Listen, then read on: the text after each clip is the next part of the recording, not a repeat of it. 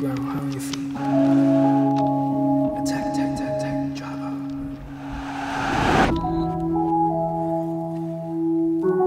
Get out, just get out.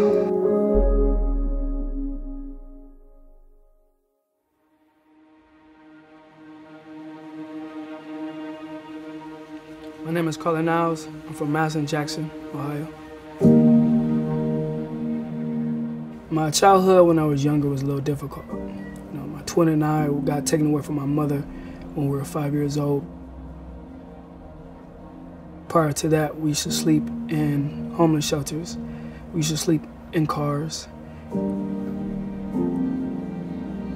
remember when we first got taken away, you know, to our first foster home, you know, they made me stand there and they hit me in the face with the metal belt.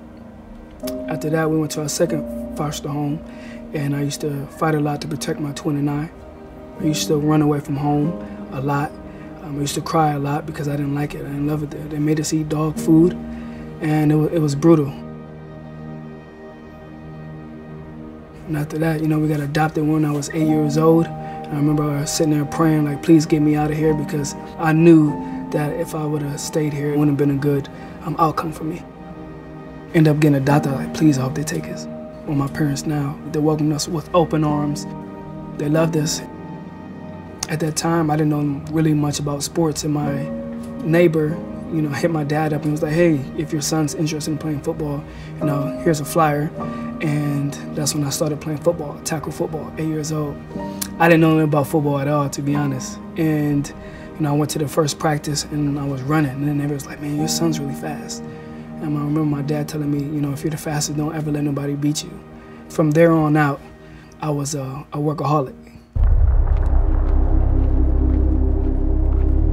Even in the morning, before school, like 5 o'clock in the morning, I'll race school buses. I go up the hill and I race, I'll run. I'd be in the hallways at school, you know, working on my form and technique. Anybody who wanted to race me and challenge me, I was down and willing. For me, my competitiveness, you know, came from probably when I was young, when people doubted me because they said I was too small. But I knew I had a gift, I was fast, but they always said, oh, he's too small to do this, he's too small to do that. Anybody who doubted me and challenged me, I was ready to rise up. I love it. I love being fast. You know, my dream was track and field.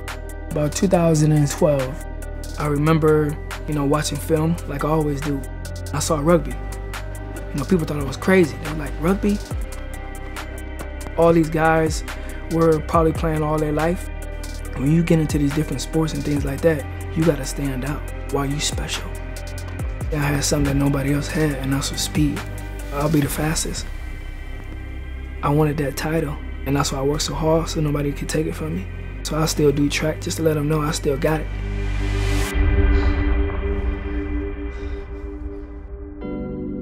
I think for me, my whole life, I've been running from something and towards something. And I was running away from, you know, things I didn't want to be. You know, running away from doubt, running away from fear, running away from my own mind. You know, but also I was running towards the objective. You know, being somebody, making something of myself.